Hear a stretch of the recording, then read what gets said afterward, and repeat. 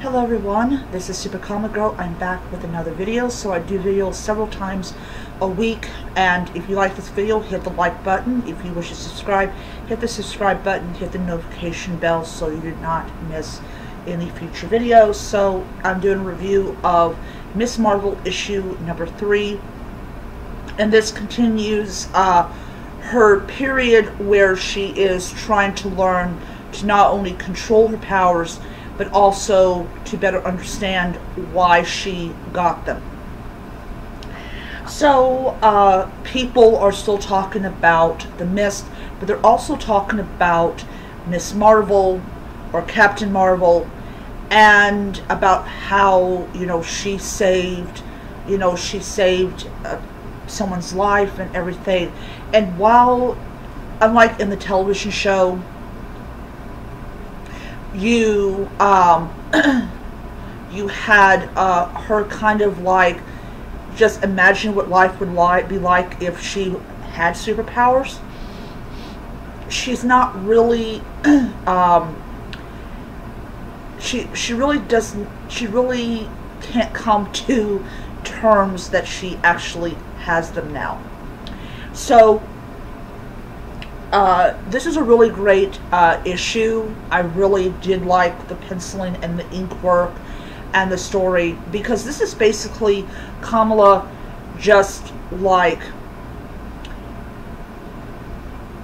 going through this period of ups and downs. Her body is still getting used to having this ability. She actually is the one who says that she's a polymorph. And it was really interesting. There's a little frame that says "Fear the Mist," even though the mist is gone. It was really funny. It was funny. It's like one of those end of the world type of people, like fear the mist, or all the other type of stuff. But like I said, I really did enjoy this issue.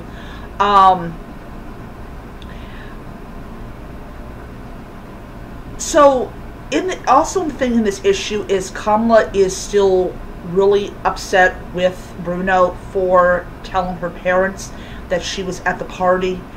I think that she feels like that Bruno couldn't trust her, that he's too overly protective of her.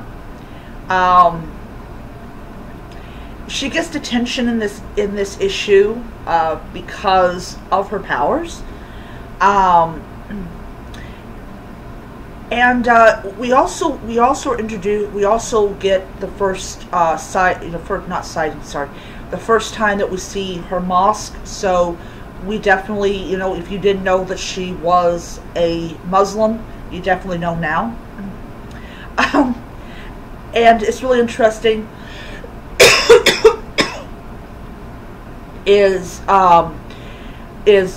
you have the partition, and Kamala's trying to talk to her friend Nikki about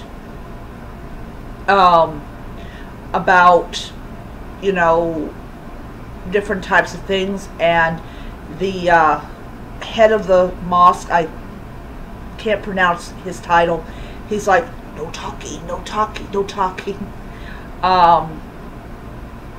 But yeah, it was funny.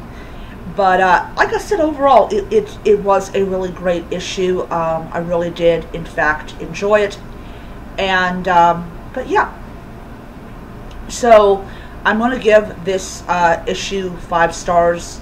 It's really great. I will end it on this note by saying that at the very end of the 3rd issue, she appears in a more up-to-date version of Captain Marvel's look, which is great.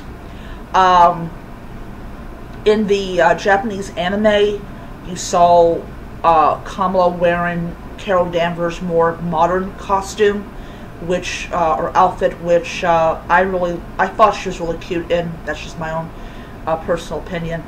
But yeah. She hasn't yet mastered her abilities. She hasn't yet controlled them, so they're kind of a little bit out of whack. But I know for a fact as we progress in the story, definitely we're going to see her having a lot more control over her abilities. Okay, so I'm going to end it here. Hope you guys enjoyed the video, and until next time, nerds, read on. Bye.